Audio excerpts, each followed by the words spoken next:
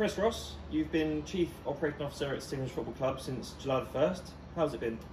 Yeah, it's been really good. I've now spent just under 2 weeks meeting the staff, the ownership, fans. We had the home match day against West Brom as well with that fantastic result. And I've really spent the last kind of 2 weeks trying to understand the business model here at the football club. What attracted you to the role? For me, it's really about the infrastructure and the potential here at the stadium. It's not about me, it's about the football club, following our values, developing our employees. This is a football club heading in the right direction. I think it's also the opportunity to keep a low profile really and just focus on the job, which is running the football club well and sustainably off the pitch. What are some of your main priorities at the club? Yeah, so for me, kind of the key day-to-day stuff will be supporting the staff and the board of directors.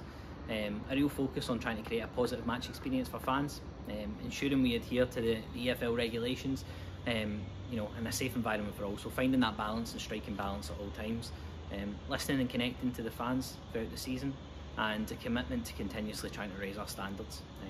Obviously, they'll also be linking in with the key stakeholders, including our award-winning community foundation, and continuing that partnership. Thanks, Chris. Welcome to Stevenage. Thank you.